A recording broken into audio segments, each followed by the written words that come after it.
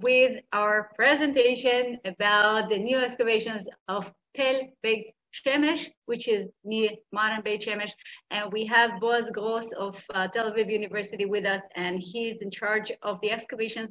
And I'm so honored and privileged to introduce Boaz to you. And Boaz, please meet VFI Volunteers for Israel Educates. And Steve and Ilana are responsible for it. So I will just want to say that tomorrow there is a presentation about a Mossad at 1 p.m. Eastern time. And then this day it's going to be our usual regular 2 p.m. Eastern time. Okay, we're going back to normal. Boaz, it's all yours. Thank you. Thank you very much for inviting me. It's really a pleasure to share the information regarding my excavation at Beit Shemesh with you guys. Before I start the presentation, I want to tell you a bit about myself. I'm a PhD student at Tel Aviv University, or more correctly, I'm renewing my PhD at Tel Aviv University because for the past 2 years, I've been very, very busy. I've been busy conducting one of the largest salvage excavations ever to be conducted in the world, and in Israel for sure. And that is the one at Tel Beth Shemesh. And those of you who don't know what a salvage excavation is, it has different names in different countries. In the US, it's called cultural resource management, which is a very American and very accurate name, by the way, for the handling of archaeology and antiquities when it comes to development or their imminent destruction. So a salvage excavation, the way we call it here in Israel or in as it's called in the UK, is what happens when an archaeological site or a site that is deemed by the local law as antiquities is about to be destroyed. Now, the reason for this destruction can vary. It can be land erosion, it can be flooding, it can be cliffs falling down into the ocean, but more often than not, probably more than 90% of the cases, it's because of development.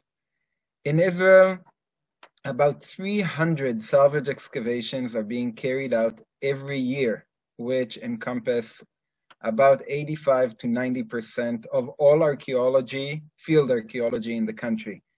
And in a country like Israel, you basically can't build anything at all, nowhere in the country, maybe in the Negev, down in the desert, without hitting something. And that's not a good thing, actually. It's very interesting for us as archaeologists who work in Israel, but it's very, very unfortunate as on one hand, we're a Jewish country, so we have these commandments that we need to procreate way too much. But besides that, we need a place to house everyone, and the people need to live and they need to die. Cemeteries are also an issue. And they need to live and ride and drive and work. And we're destroying a lot of antiquities here in Israel annually. So salvage excavations are what we do to limit the scope of the damage, basically. Mostly we will not preserve the site. The site will be destroyed. What we do preserve, what we do rescue, what we do salvage is the information regarding the site. Now, in Tel Beth Shemesh, as you will see now, because of a very rare intervention by local community, we actually managed to save a part of the site. And I will talk about it when we get to it. So let me share my screen. Hold on. Okay, can you see my screen now? Yeah, you see it? You see the next slide, or only I can see the next slide? Ilana, help me here. No, we can see both. I can see both. But I don't want you to see both. I want you to see one. So hold on. Well, this is problematic. So you have to go to hold on. No, it's okay. Not to worry.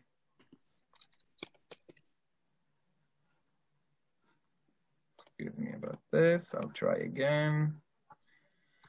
Now, Let's do screen share. And now I'll do this. Now you can only see one, right? Correct? Mm-hmm. Yes. Yeah. We can see one only. We're good. I mentioned that besides being a PhD student at Tel Aviv University, I'm also the vice president of an organization called Israeli Institute of Archaeology. That basically what we do is we conduct salvage excavations around the country, mostly under the auspices of Tel Aviv University. In Israel, you have to have academic auspices in order to conduct any sort of excavation to request a permit. And we use these funds as much as we can in order to conduct community projects around the country and to make archaeological information accessible to the general public through excavations, conferences, tours, etc. And that is why I was very happy to be here today and give you this presentation, because it's part of the mission of my organization. So I'm proud and happy to do it, and I'm glad you all came here to listen, even though tomorrow there's a presentation about the Mossad, which is clearly more interesting than me. So let's begin. First of all, Professor Shlomo Bonimovich, I don't know how many of you heard of him. I don't know how immersed you are in Israeli archaeology. Professor Shlomo Bonimovich, or late Professor Shlomo Bonimovich, who died a few months ago, was the excavator of Tel Beth Shemesh for the past 30 years. He was also one of my teachers at Tel Aviv University, and he was a truly brilliant man. And he taught me not just how to dig. I had others to teach me how to dig. He taught me to ask, why are we digging? And he taught me to ask, why are we digging the way we're digging? Which are, surprisingly, it's a question not many archaeologists ask themselves. They dig because that's what archaeologists do, but they don't ask themselves the questions regarding why and how and the method behind it. And for me, Bonimovich will always be the teacher who taught me how to ask these questions. So I would like to honor him by mentioning him in this presentation. Tel Beth Shemesh itself is a main biblical site located west of Jerusalem, a bit southwest of Jerusalem, right in the central highland of Israel, the Shfela, okay? It's bordering between the higher Shfela, the Jerusalem mountains, and the lower Shfela, which slides down towards the coastal plain, towards Ashkelon, Ashdod, Jaffa, and all the other ancient cities. Tel Beth Shemesh itself completely controls a wide opening in the Sorek Valley. Now, the Sorek is one of the few permanent streams we have in Israel, streams that flow year-round. And that basin that Beth Shemesh controls is one of the most fertile lands in the country, and was the most fertile areas in the country in ancient times as well, which is why the importance of Tel Beth Shemesh itself. This is how Tel Beth Shemesh looks like, or what was known until a few short years ago as Tel Beth Shemesh. I don't know how many of you visited. If you toured the country and you're interested in antiquities, there's a very strong chance you stumbled across it on your way. And you can see on the left-hand side, I'm sorry, I forgot to translate that to English, you can see a road, Road 38, Kvish 38. Road 38 is the main highway that crosses the Shfela, this highland, from north to south. And it superimposes a very ancient route. When we dig underneath it or right next to it, we find remains of Roman roads, paved Roman imperial roads, including milestones and everything. And we know that alongside it are dotted many, many sites from many periods up to the Neolithic period. So it was a major transportation route for millennia, okay? Now, Road 38 comes over a shoulder in the mound of Tel Beth Shemesh itself, and was assumed by all the scholars that we will survey now, that it also borders the site itself from the east. Tel Beth Shemesh was first identified by Edward Robinson. Edward Robinson was a British explorer, historian, geographic historian. Historical geography is a field of study which basically takes historical religious texts from ancient times and going physically surveying the land, looking for matches between the historical or religious text in where they depict a mountain, a valley, a stream, a ruin, etc., combining them with the current names of the places, which when Edward Robinson traveled the country, it was the 19th century, most of the inhabitants were Arabic and speaking Arabic, and recorded the names of the place. So he's the first one who identified the ruins of the village of Ain Shams. Ain Shams basically means the spring of the sun. And as you can see, Shams in Arabic preserves the Hebrew name of Shemesh in Hebrew. And matching it against biblical descriptions of the location of Beth Shemesh above the Sorek, etc., he identified that hill as the ancient Tel Beth Shemesh. The map you see here is not from Robinson, it's from the PEF, the Palestine Exploration Fund, which was a British royal organization that set foot to explore all of the Holy Land. When I say the Holy Land, it's part of Lebanon, Syria, Sinai, Jordan, etc. And the PEF, it's a whole topic on its own, but they left us basically a treasure, okay? Because it's the PEF's surveyors that first recorded and put on very detailed maps, even if they're not as accurate as we can produce today, but they recorded thousands upon thousands of ancient place names, streams, rivers, ruins, cities, in the way the local Arabs preserved the names. And in many cases, the Arabic name preserved the Hebrew or the Greek name of the place, which allowed us modern scholars and historians to figure out what sites are there from biblical periods or even before, matching them with Egyptian, Assyrian, Babylonian texts, etc. Here you can see how the hill is located, and you can see that Ain Shams is marked on a side of a hill, but it's like a elongated ridge. Okay, you can see here very well in this map the PEF left for us, and I'll go back to that in a moment. The first excavator of the site was Duncan Mackenzie. He came as part of the PEF, as part of the Palestine Exploration Fund second phase. The first phase was a survey, the second phase was excavation, and they excavated in many important sites like Azekah and Tel Goded and other places, and of course Jerusalem, across the country. And Mackenzie was the first one to excavate Beth Shemesh. Mackenzie was a fantastic archaeologist. Modern archaeologists tend to always overly criticize past excavators because they didn't document properly and their methods were very crude and unsophisticated and nothing like we're today. But I always try to remind my students that archaeology, yes, we are an academic field. We have a lot to do with methodology and we need to do things very, very meticulously and systematically. But there's also a lot to do with intuition. And sometimes you cannot take away the intuition of a scholar, of an archaeologist. Mackenzie was actually both. He actually conducted cutting-edge archaeology of his time, and he had very good intuition. He left very good reports of what he did. Unfortunately, he was fired. He was fired for two reasons. One, he wasn't religious enough. He wasn't Christian enough in the eyes of his superiors at the Palestine Exploration Fund, which was a deeply religious Christian organization. They wanted to go and prove biblical narratives, whether it's from the Old Testament or New Testament. And he just wasn't enough. He was an archaeologist, a professional one, and he interpreted finds for what they were and not for what they were supposed to be if to fit one biblical narrative or the other.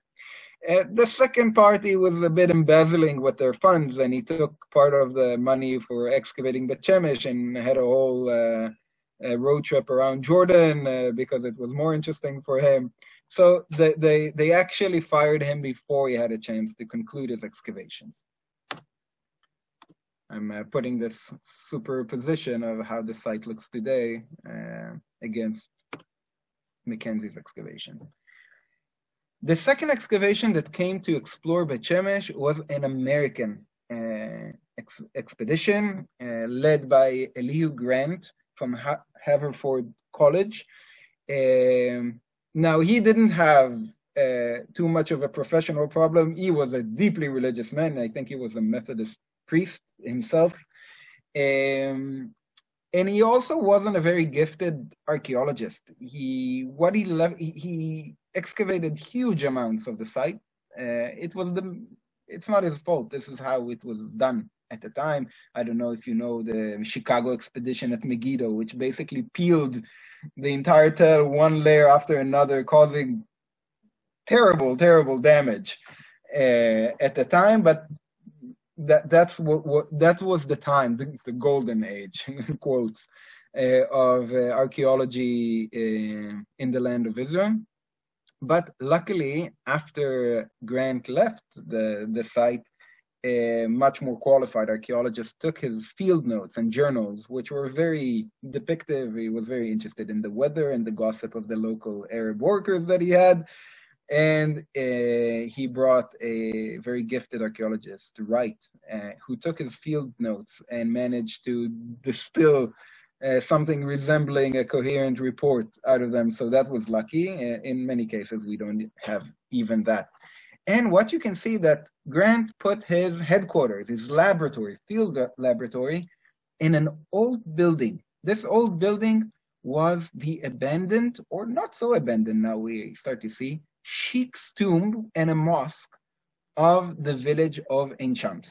Now, the village of Ein Shams was deserted. It was abandoned like 100 years before.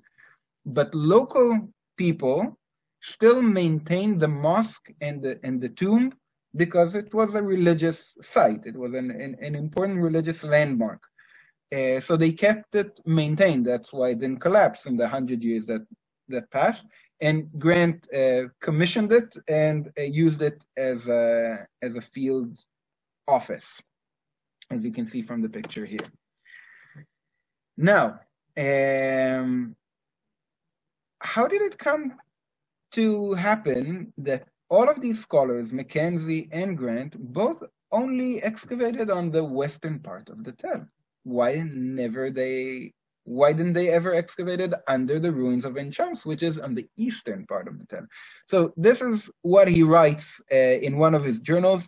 This site has been excavated before the war. Of course, he's talking about the First World War, okay, before the war, and is situated on a long hill, literally divided by the shrine of the Nebi Shemsun, because these are it's Samson, basically. These were the traditions the local Arabs held for that shrine, which is also called Abu Mizar. Okay, the portion of ruins lying east of the latter being called Rumeile. That is the ancient site where he excavated, etc., etc. So he identified the ancient site in the western part. Mackenzie did as well, and 1990s when Israel already founded, and Professor Shlomo Bonimovich and Dr. Tzvi Lederman came and launched an excavation on the western side. Now, why didn't any of them excavate east of the road? The reason is both logical and ideological. The logical thing is that excavating is expensive. It's very expensive. It's basically the most expensive field of the humanities that there is. Why? It's a big operation. You need workers, you need cars, vehicles, storage, you need equipment, bulldozers, everything, and it's expensive. And none of these, this is where I'm going to the ideological, none of these people, not Mackenzie and not Grant and not Bonimovich and Lederman, were interested one bit in excavating an Arab village. On the western side of the hill, the ancient remains from the Iron Age, from the times of the Kingdom of Judah, the Philistines, the Bronze Ages, the Canaanites, are right under the surface. And they saw it from the beginning. If they wanted to explore the eastern side of the site, where they know that there's an abandoned Arab village, then they would have had to excavate that Arab village, especially Bonimovich and Lederman, who are modern archaeologists. They are not the type to just bulldoze away the remains that are they're not the focus of their interest. Previous scholars did, by the way. So they didn't want to invest the resources. But by not excavating, they basically created a paradigm in research. And that paradigm is Beth Shemesh, the ancient site of Beth Shemesh, ends at Road 38, which is a modern construct for that matter, okay? They didn't know the ancient path of the road, which later we understood was a mistake. When did we understand that it's a mistake? By the way, here you can see the chart of the different periods that were identified. You can see that Tel Beth Shemesh was habitated, I don't know the word in English, populated since the Middle Bronze Age, 1950, and it was abandoned in the 7th century BC. What happened in the 7th century BC? Or in the beginning or the end of the 18th century BC? Sennacherib's campaign. Sennacherib, king of Assyria, came to punish the kingdom of Judah after they stopped paying taxes because of very bad understanding of geopolitics, and came and had a campaign, destroyed most of the Judahite cities of the Shfela, such as Lachish and Azekah, Beth Shemesh, and then continued eastward, put a siege on Jerusalem. Then the narratives, of course, divert. Either it was a plague, or he was paid off from the treasures of the temple, or, and that's the more likely conclusion, is that there was actually rebellion in Babylon, which is much closer to home in Assyria, and he had to take his forces and go subdue the much more dangerous rebellion that he had near his capital. So that was Sennacherib's campaign. And all of the scholars agreed. All of the scholars, I mean, Mackenzie, Grant, and Bonimovich and Lederman, so we're talking 100 years of research, agreed that Beth Shemesh was destroyed in the Sennacherib campaign and was never resettled. Bonimovich and Lederman suggested that there was an attempt to resettle. Here you can see another report from Grant saying exactly that regarding the Assyrian emperor.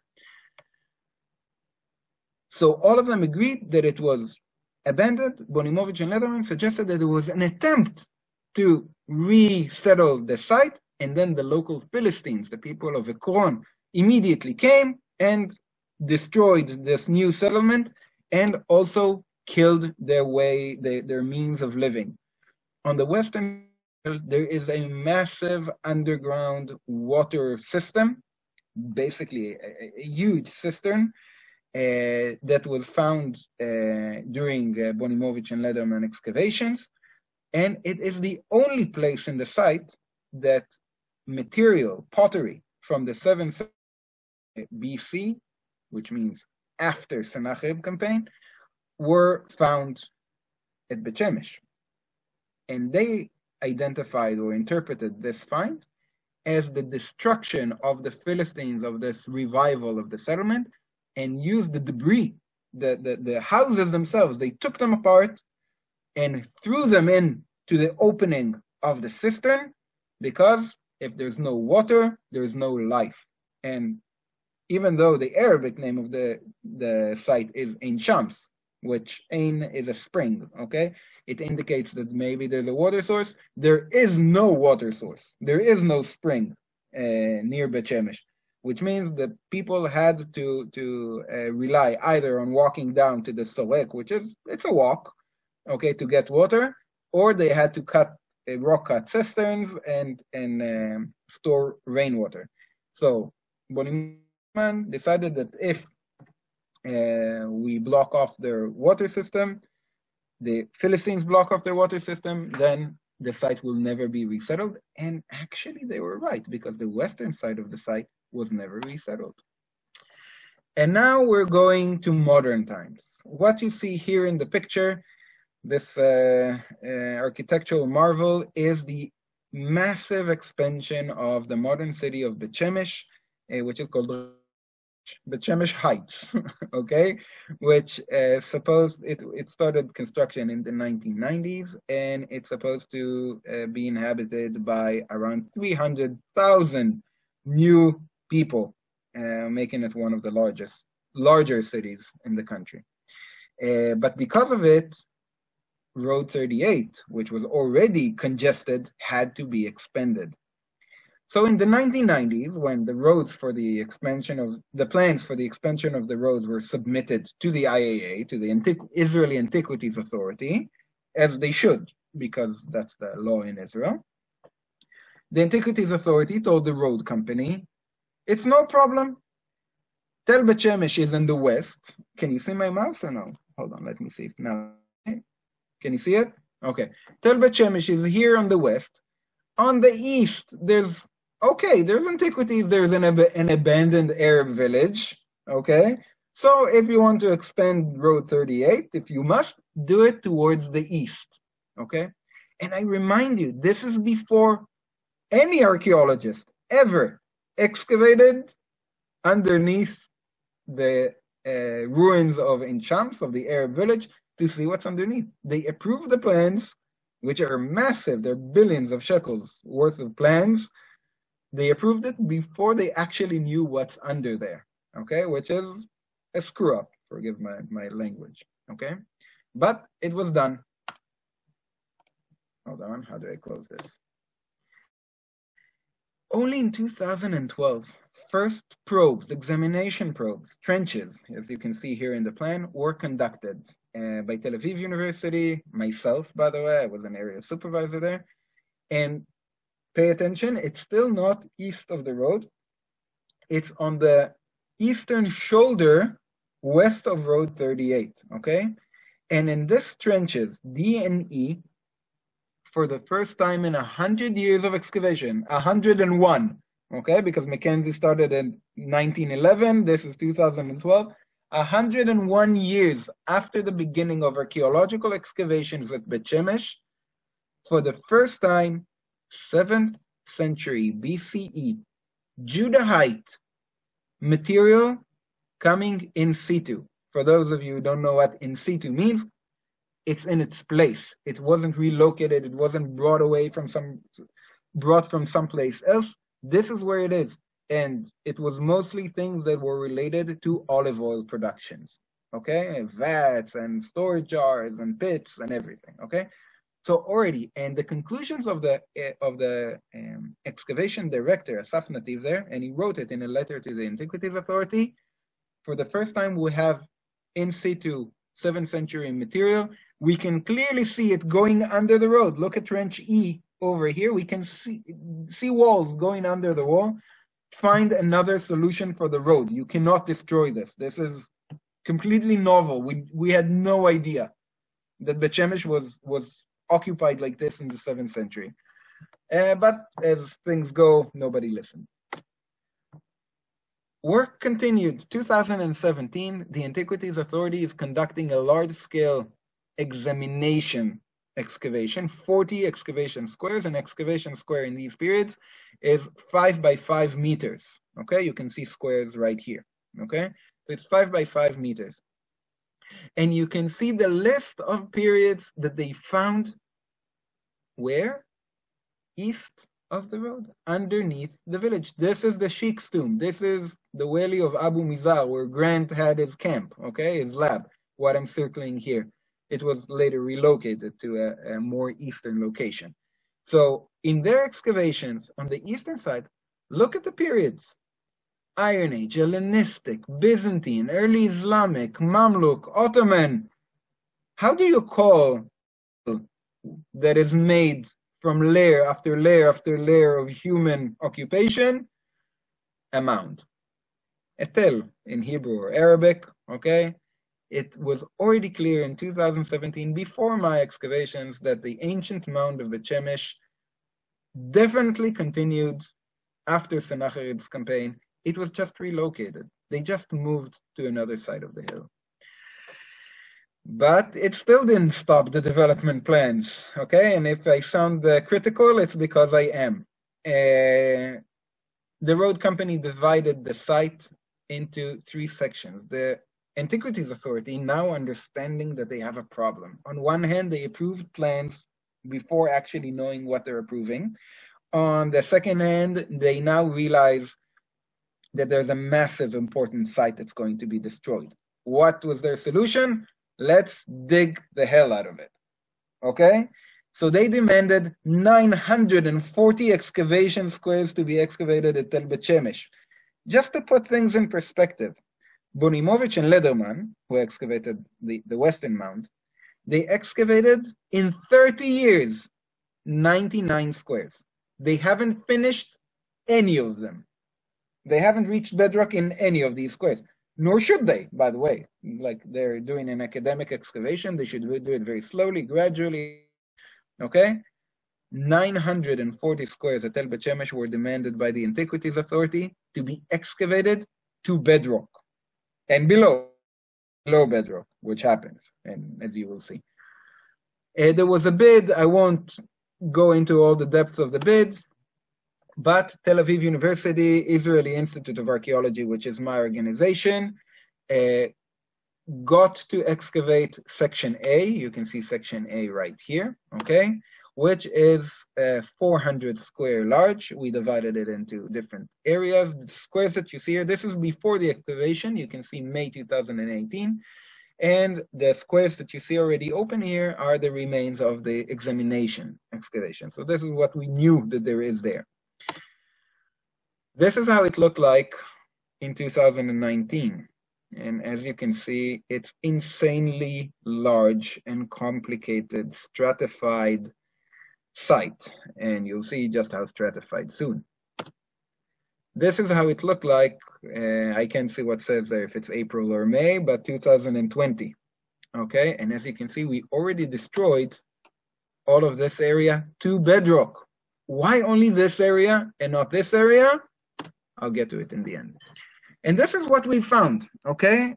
A settlement from, I'm putting aside the late Bronze Age because we only found one cistern, not a real settlement. So it's probably some protrusion of the Western Mound, but a settlement from the Iron Age, from E, which lasts all the way to the late Ottoman, all the way to the 19th century when the Ein Shams is abandoned, excluding only, it's every historical period in the land of Israel represented at the site, excluding only the Crusader and Umayyad and Ayyubic periods, so the Crusaders and Salah ad-Din that came after. But from the Mamluk, it goes on again.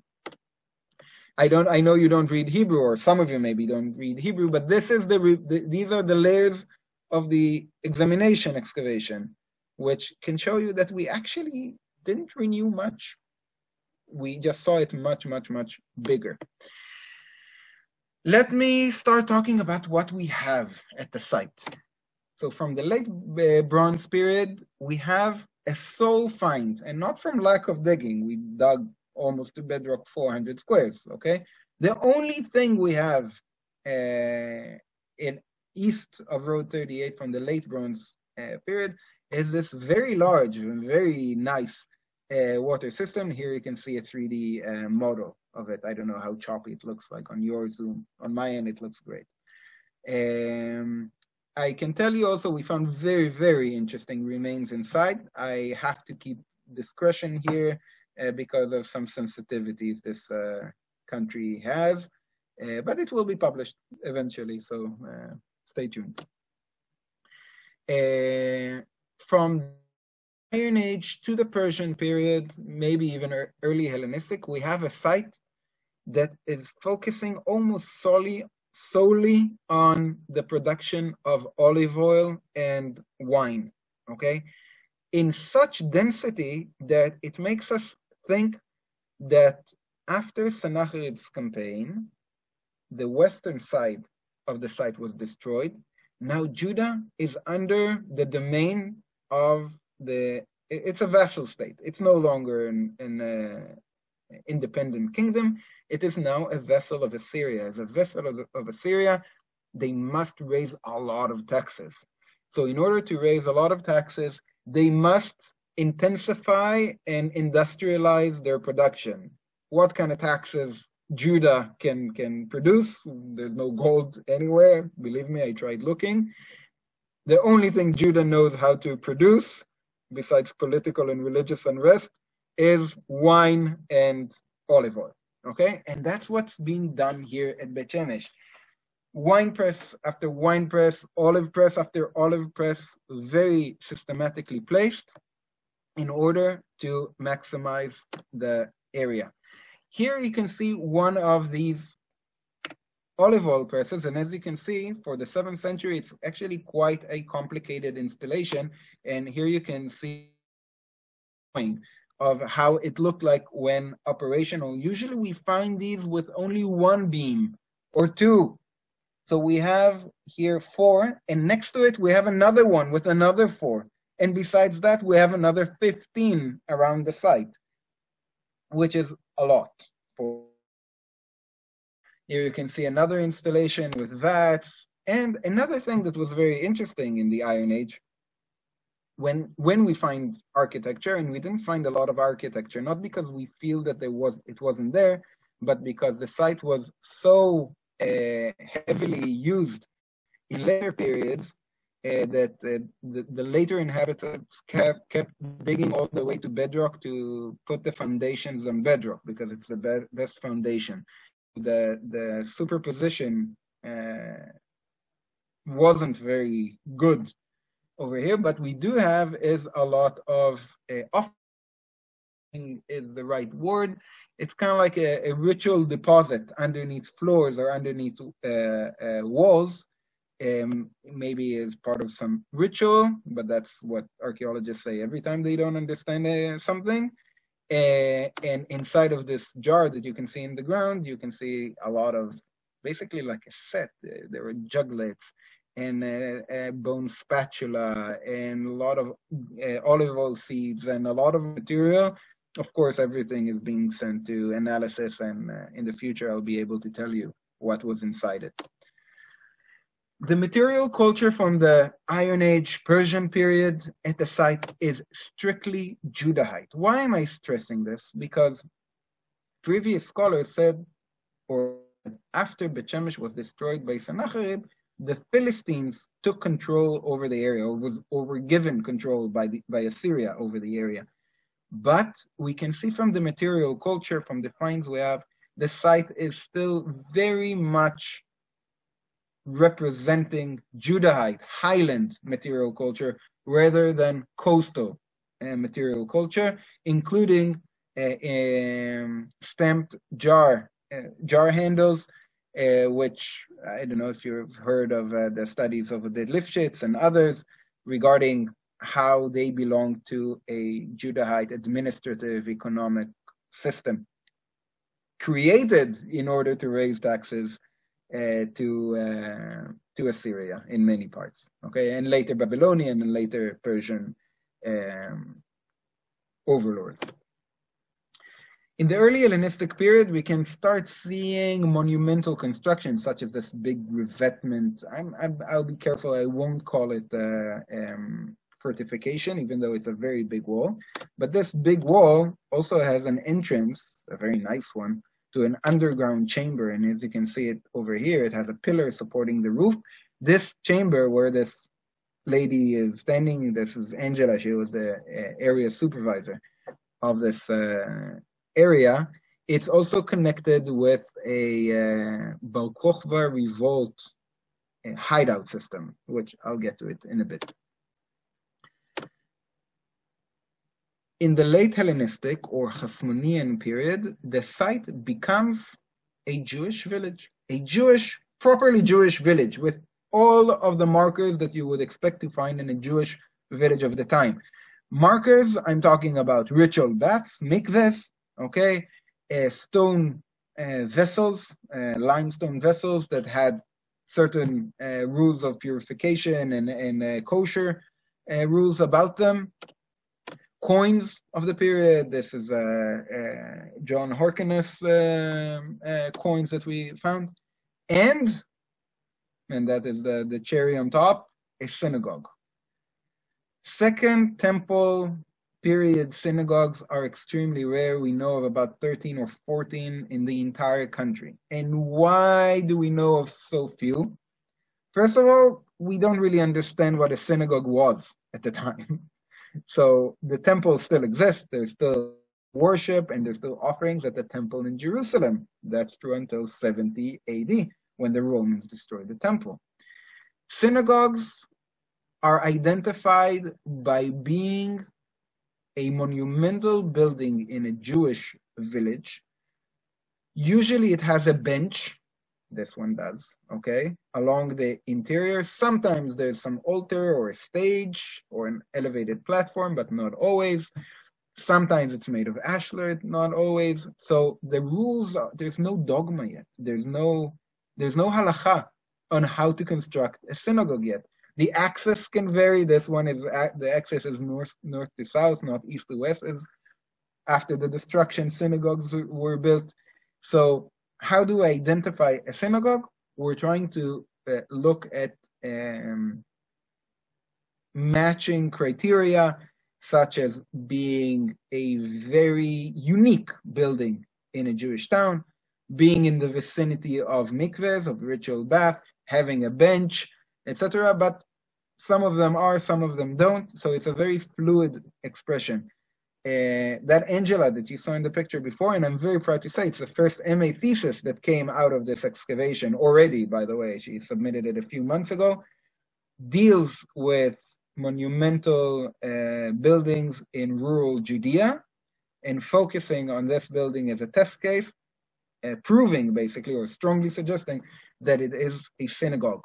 I'm sure you will all be mortified to learn that it was already dismantled, this building. It was not preserved at the site, and I'll get to it in a bit. Okay, I won't go into the details, but this is the bench, plaster, etc. A model to show off again how modern we are. I still didn't figure out what we can do with these things besides that it looks cool on presentation. Maybe I'm just being overly traditional about it, but it does look cool on presentation, so I'll do it.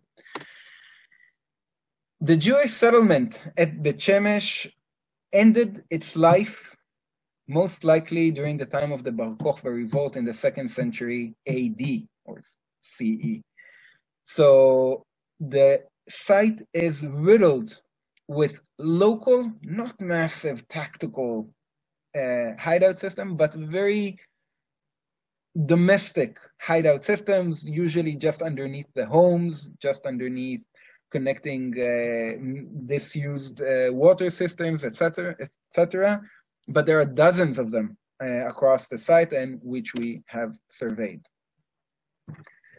After a short period of abandonment, the site is reoccupied, resettled during the late Roman period or early Byzantine. We're talking 4th century CE, 5th century CE. And this time, it's something else altogether. We don't have a settlement. We don't have a village. We don't have a town. What we do have is a massive industrial zone, okay, which produce here pottery kilns, okay? Pottery kilns that made pretty much only storage jars, very distinct storage jars that were meant for local distribution in the region. But they're one of the biggest, most preserved pottery kilns from the period to ever be found in excavations in Israel. And here you can see all of the stages of, all of the architecture of this kiln. At the bottom here, this is the firing chamber. The firing chamber was closed off by some arches.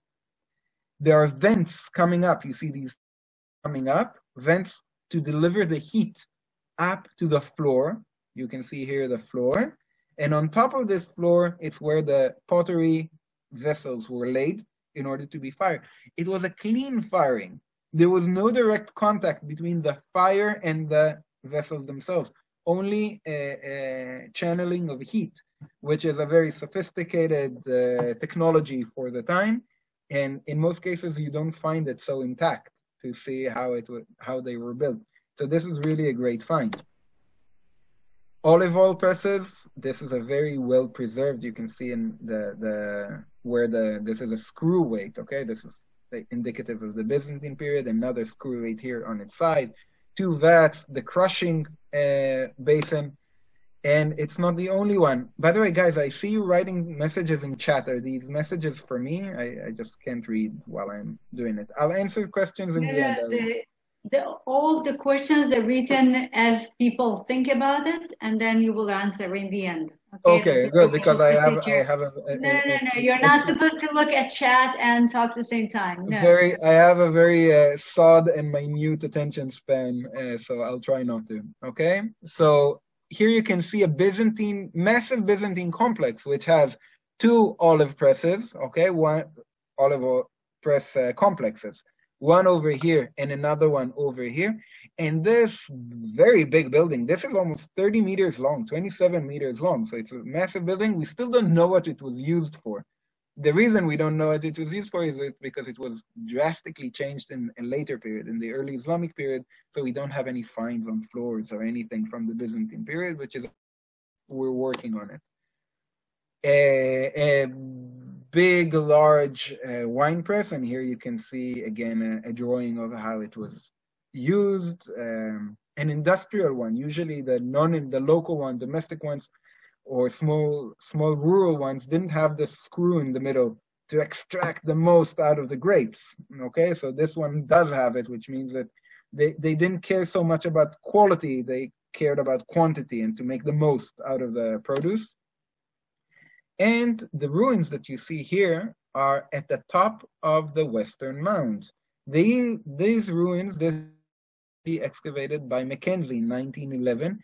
He identified it as a Byzantine convent. We called it the convent. And now we're starting to think differently. We actually think this is a fortified farmhouse from the Byzantine period. Because we actually found maybe the church of that town in our excavations, and I'll get to it. I'll get to it now, apparently.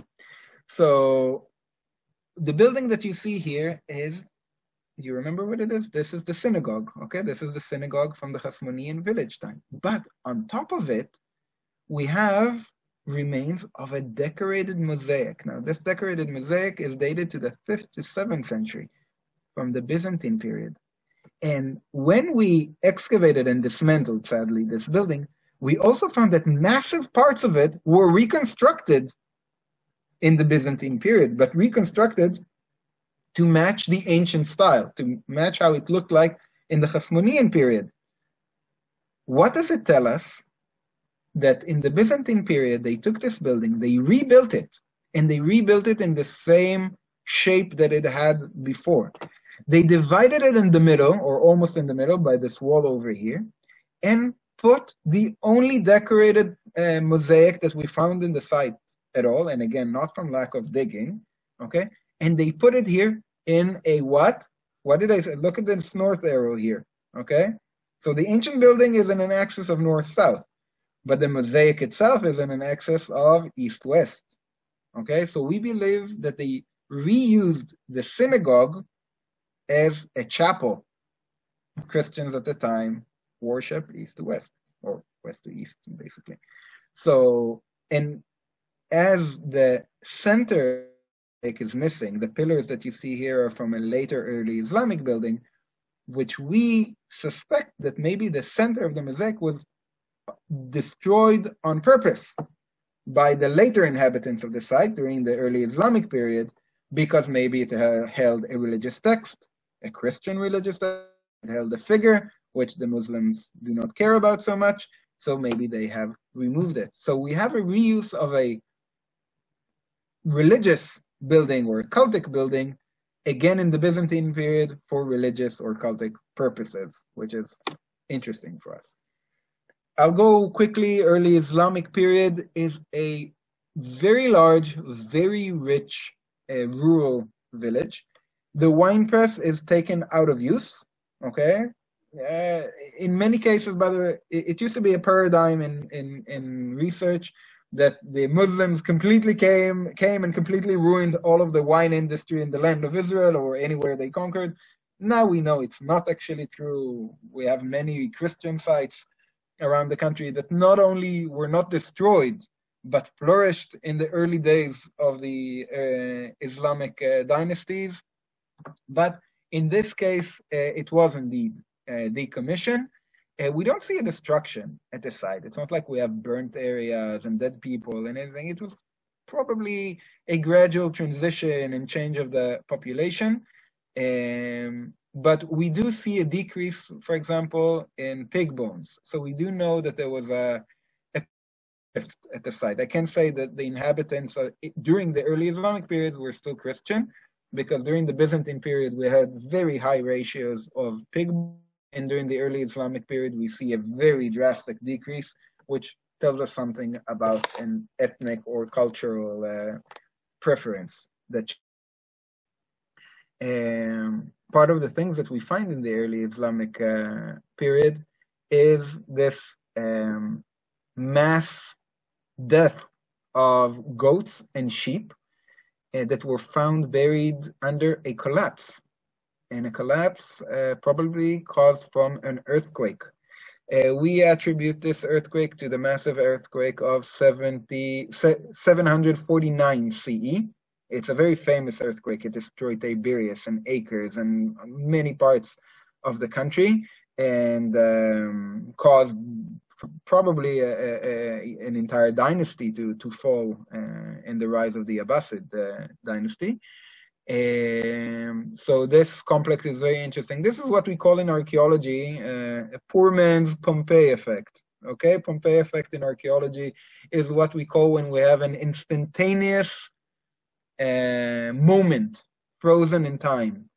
So Pompeii, of course, is is the best, you know, volcanic ash and all this preservation.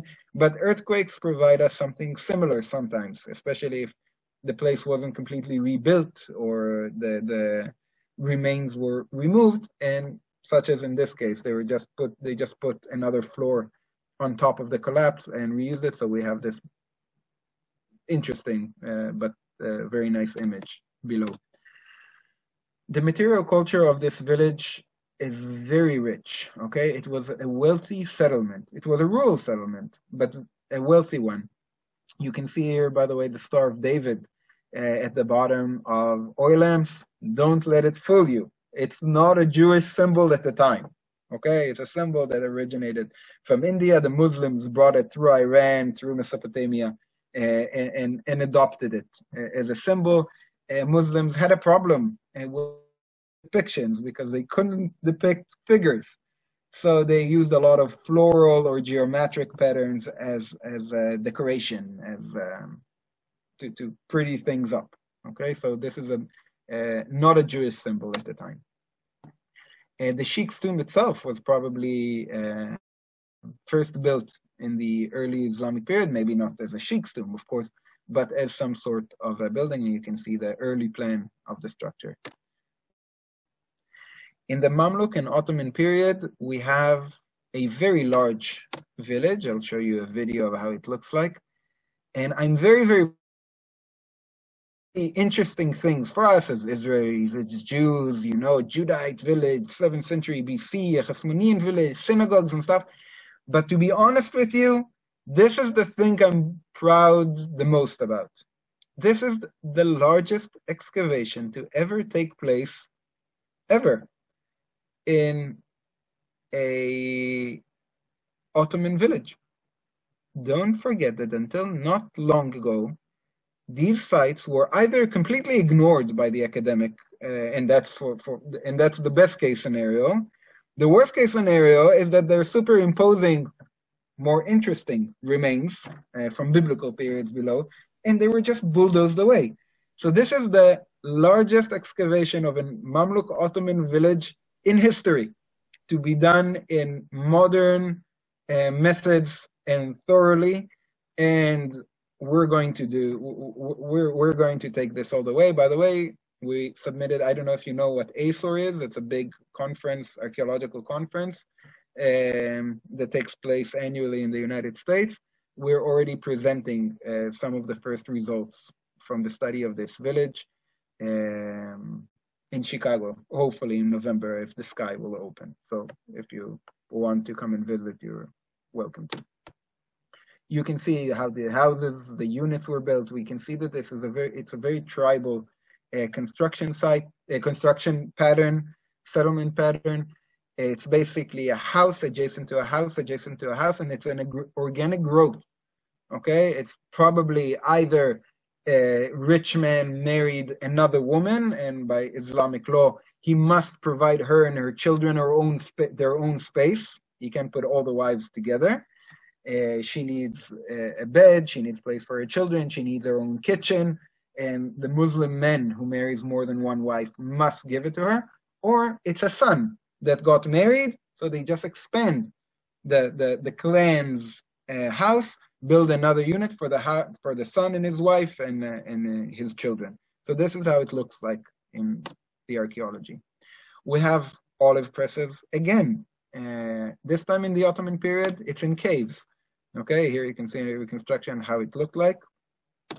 We have another cave which we're going to excavate in the coming months. Okay, we haven't excavated it, and I'll tell you in a moment why we haven't excavated it. As we started excavating the site, very shortly after, it became apparent that the Antiquities Authority made a horrible, as you can see from this aerial picture, this is not something that should be destroyed to build a road. Simply not. The state needs to invest the funds, build the tunnel, find a solution to not destroy this. And for the first time, I saw a community, the community of the people of Beth Shemesh, rising up and starting to lobby and demonstrate. They breached my own excavation to demonstrate, by the way. I was okay with it because I agreed with them, even though it was very dangerous because they could have fallen into the squares and die. But the community itself lobbied. They lobbied to their mayor, they lobbied in parliament, they lobbied with the road company and the Antiquities Authority. And not because of my fines, but because of the pressure the community put on the officials.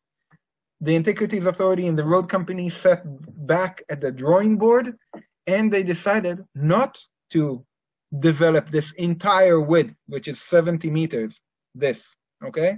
Not to develop the entire width in a very sloping scenery or landscaping that they wanted to do, but to cut a very deep, 15 meters deep trench at this line where the red lines are, to fortify it with cement, and the road will be only 25 meters wide, and it will run over here. Unfortunately, things are still being destroyed here, such as the synagogue. Okay, and because it was being destroyed, the Antiquities Authority came, they marked each stone, gave it a name, a number, documented it, and then dismantled it. It's a very sad process, but they dismantled it in order to later reconstruct it after the road is built, to reconstruct it in an alternative location.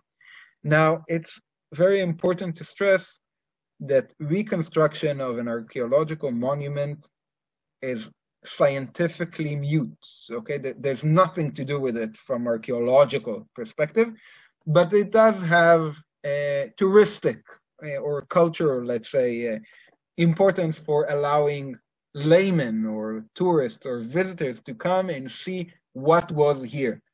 So it doesn't serve us archaeologists anymore, but I truly hope that it's a compromise that will still allow the public to enjoy and learn and appreciate the site a bit more. What you see here is an excavation at Moza. This is Moza? No, this is Moza. This is at Asawir. This is in northern Israel. This is Moza near Jerusalem. These were both massive excavations conducted by the Antiquities Authority. I'm using this stage again to be a bit critical. Whenever the Antiquities Authority finds a site that is so important that requires an excavation of this scale, the answer should be not to excavate in this scale, but to force the developer to change their plans. Okay, because anything that justifies putting roads, excavating 1,700 squares of a Neolithic city, which nobody knew that there were Neolithic cities near Jerusalem, or at all, by the way, and to destroy it for the benefit of a road. So the solution should be to just change the road and not to destroy the site, and not to excavate it at all, by the way, after you already know what it is, not to excavate it as a salvage excavation anymore. And why? Besides the horrible destruction of antiquities, the excavating in this scale produces enormous amounts of fines, millions of fines, millions. Now, in archaeology, we have a problem of publication anyway. Most of us are almost clinically hyper good at it, okay? We like to manage people, we like to dig, to get dirty, to move. We run into trouble when we need to sit down and start to analyze all the stuff we've done. And make no mistake, digging without publishing what you've excavated scientifically for your peers to review, to criticize, to learn from, is nothing more than looting. We're just looting in neat squares instead of just ugly pits. But we're looting unless we publish. And the challenge of publishing scientifically millions of finds and walls and floors and architectures and layers it's a very, very big challenge that right now I am, as a manager, as a director of one of these projects, this is something I need to face. And that's what we've been doing in the past year and a half, working almost around the clock, a team of maybe 45 people on this, which requires also a lot of funds, as you can imagine. Here you can see already pottery and tables. Now all of this is already restored. This is from a Bar Kokhba cave. So this is a vessel from the revolt. So why am I calling it the missing Tel? I think this presentation, maybe I managed to deliver this message. The Tel Beth Shemesh is not just this hill that everyone knew for 100 years and excavated for 100 years, okay?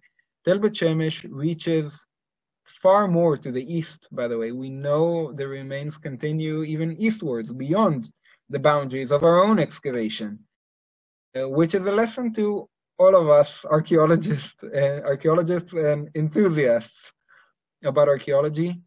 It's archaeology is a work in progress. Everything you say is only true for what you know and see, okay? But tomorrow, someone else can come and dig the square next to you that you didn't know and you didn't see and find something else altogether. And also, if you're digging for 100 years in a site in this scale, put a probe or two across the road. Maybe it will help you understand the site a bit better. So I'm done with my presentation. This is Angie again, Angela. She went back to Canada before finishing her report. It's very unfortunate, but I'm chasing her. This is just a video to show you the sheer scale. Maybe you didn't get it so much from the pictures. The sheer scale of this project, of this excavation. I am very, very proud to say that we've managed to allocate the initial funds to launch a community project in the area that's not going to be this area over here. And we're already working. Tomorrow I'm there actually excavating with the first school that joined our program, a religious school for girls in Beth Shemesh, a high school and junior high. And they're coming and digging one of the mikvehs. The ritual baths, we haven't finished excavating. And they're going to dig one of the underground olive presses. The reason for this community project is not because I crave to have more information to publish. Not at all. This project comes out of responsibility that I feel I have for the site. I know how construction, especially road construction, works. And I know that this red line that you saw in one of the slides is not going to stop a bulldozer from covering one of the walls that were not supposed to be destroyed. And if we don't, as the Americans like to say, if we don't have boots on the ground all the time, year round, and pay very close attention to what's going on at the site, even the things that were saved from destruction. And also, I was so impressed with the community involvement at Beth Shemesh that saved this site, literally saved the site. I feel like we as an archaeological community must give back. And we can give back by bringing the community into the archaeological sites to let them explore, let them research, sometimes even let them publish some of the things, because these are skills and knowledge that they will take with them. And if someone works at a site, he doesn't come in the late afternoons and put trash in it, and they don't come and destroy and vandalize. And they can come with their families, their parents first, and later their own children, and tell them, look, this is where I excavated. I did this. I discovered this. So I hope you enjoyed this presentation. I was very happy to give it. If you're interested, you can go to our website of Israeli Institute of Archaeology. You can follow us on Facebook as well. If you want to come to dig, to learn more, just contact me, and I'm sure we will figure out a way. I heard you're volunteering in Israel, so I will very gladly host you in my excavation. Boaz, toda rabba. Thank you so much. It was wonderful and fascinating. And I'm sure people who just listened to you, they would be so happy to join you excavating. The problem is that we need the sky to reopen to do that, because 99% of the participants are located on the other side of the Atlantic Ocean.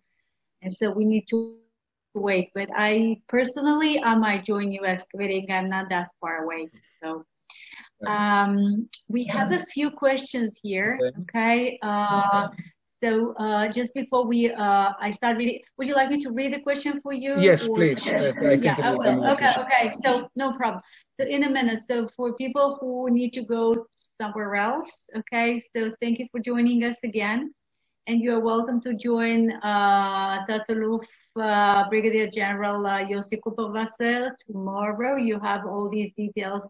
Thank you, Ilana, on chat, and also the emails you got from Steve. And you're very much welcome to join me the day after tomorrow, Thursday, at usual time along the Lebanese border. We will be driving along the Lebanese border, stopping at so many different beautiful sites, natural-wise and cultural-wise, and historical and archaeological, of course, in Lebanon, and we will have so much to do along the Lebanese border. So that's it. That's for the future, and let's get back to present. So first question. Okay, Cheryl, she wrote that she participated in a dig at Tel Beth Shemesh in 2006 as a college student. So thank you for. I was there in 2007. Okay, so she joined before you. Okay. By the way, someone Howard wrote, ironically, if not for the development, we probably wouldn't know the antiquities were there. It's very, very true. Howard, I don't know if Howard is still with us. I'm here. Hi, Howard. It's very, very true. But if there's one thing I would be glad if you all take with you from here today, salvage excavations are not good. Proudly, I make a living from salvage excavation, but we must all remember that they're not good. For anything that we do know and that we did find, we have to think of what have we lost. Salvage excavations, they're too fast. We're using unskilled workers, hundreds of them. I had 170 workers. I had a staff of 25 archaeologists. It wasn't enough to pay attention to everyone while maintaining proper documentation and registry. You do not know what we've missed. You don't know what small finds we've missed. You don't know what architecture, such as floors. Floors can be beaten earth. A worker doesn't know to stop on beaten earth floors. He doesn't feel it. The pickaxe goes through it like nothing. Okay? So my perspective is, yes, it's wonderful. It's amazing. Now we know so much. It would have been better to divert the road, not to know all that we know so much right now, and let professors from universities dig this with students and volunteers such as yourself for the next 2 centuries and discover this gradually and not over a span of 1 year. Oh, I agree. I'm not saying the road should have gone through. But Yeah. if not for planning the road, we wouldn't have It's definitely a silver lining. This is my comfort in this. But definitely, and it is fascinating. But I would have preferred, just like you, that the road would have gone somewhere else. Okay. There is a question by Robin. How is the synagogue dated? Could it be between Roman conquest or Jerusalem before destruction of the temple? Well, it's very difficult to date to such a resolution. We do know from layers, first of all, from the pottery that we found just underneath and in between the stones as we dismantled it, and the layers that have abutted, that came up against the walls, that it is from the early Roman, late Hellenistic, early Roman period, which means it can be late Hasmonean. It most likely is Herodian. In the time of construction was during the reign of King Herod or one of his successors, but definitely before the destruction of the temple at 70 CE. Okay.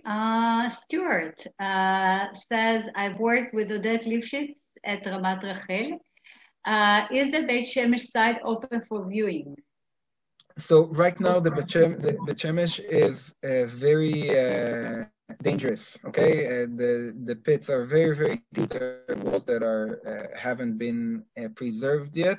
Most of it will be covered in the next year. I think it will be covered, and only according to the plan of the archaeological park that's will be constructed there. Hopefully, it's impossible to preserve a site this large and maintain it in a proper way. The best preservation is in the ground. So they chose several markers, several key points of interest. Those will be preserved and open to the public, and the rest will be covered. Right now, please, if you're in Israel, don't come without arranging it with us, because it is super, super dangerous and not insured, by the way. And also, I worked in Beit Shemesh, in Ramat Rachel. I don't know what year you were there. I was an area supervisor and wrote my MA thesis on the ancient garden at Ramat Rachel. All right. Harry asked how much destruction of site is going on with other developments. Are laws not enforced? No, this is how the law is enforced. I don't know if you mean destruction without salvage excavation before, or destruction as I showed you here, that first there's a salvage excavation and then the destruction comes. Wanton destruction of archaeological site in Israel proper is rare today. The Antiquities Authority is doing their job well in that regard, that plans are being watched and there are inspectors scouring the country at construction sites to make sure that nobody is destroying antiquities without going through the proper channel of excavating, salvage excavations before, and only then release and the destruction. The problematic part, by the way, the situation is completely different in the West Bank, where it's almost complete chaos and anarchy regarding the destruction of antiquities. But if you mean the destruction of archaeological sites after salvage excavations, then yes, it's everywhere. It's way too massive. I can share with you there's a problem with the budgeting and authorities of the Antiquities Authority. Actually, the Antiquities Authority's budget is based on excavating. So if they will not excavate, they won't have a budget. They won't be able to maintain themselves. And if they will not release the area for development, i.e. letting developers destroy the site, in the end, they'll have to give back the money for the excavation. So they dig to survive and then release in order to survive. And it's a problem with the Israeli law of antiquity and Israeli law of the Antiquities Authority. But this is a whole other lecture. It's actually the topic of my PhD. Okay, we have something to look forward to. Yeah. When will you finish your PhD? Why? Why are you asking me such a rude question? Oh, sorry. No, I'm kidding. I never asked it. No, never. I hope in the next 2 years. I had to put it on hold for 2 years because of excavating in Beth Shemesh. Okay. Well, you're becoming a professional without a PhD in front of your name, so don't worry about it. I never finished my master's in biology, but that's a different topic. Okay. Right now we ran out of questions on chat. So ladies and gentlemen, if you have any further questions, so you're welcome just to unmute yourself and, say it aloud. And Steve, you just unmuted yourself. Thank you. I particularly appreciate your method of thinking. And I think it's a good lesson for all of us just to approach things using sort of the methods that you're employing, looking at old things and trying to figure out what happened. It's just an interesting way to look at things. And I appreciate your presentation today. Thank you very much. Thank you. By the way, somebody did ask the question, is this presentation being recorded? Yes, it is.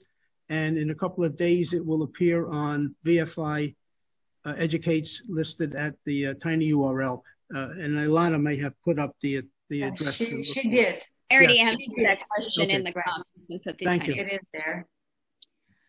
Okay, so I would assume that next time when we all meet in person, we will be visiting Tel Beth Shemesh, and we will coordinate it with Boaz, of course.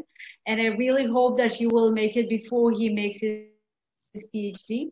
So let's see who is faster. Okay. I hope I'll be faster. If I'll be honest. No. I hope the sky will be open before like next 2 years. Yeah, maybe. Okay. But we have thanks from different participants on chat and people who did not write it on chat. I'm sure they are grateful. Thank you very much for listening. Thank you so much for your time. Bye. Shalom. Bye. Shalom. Shalom. Ve'erev tov. Thank you.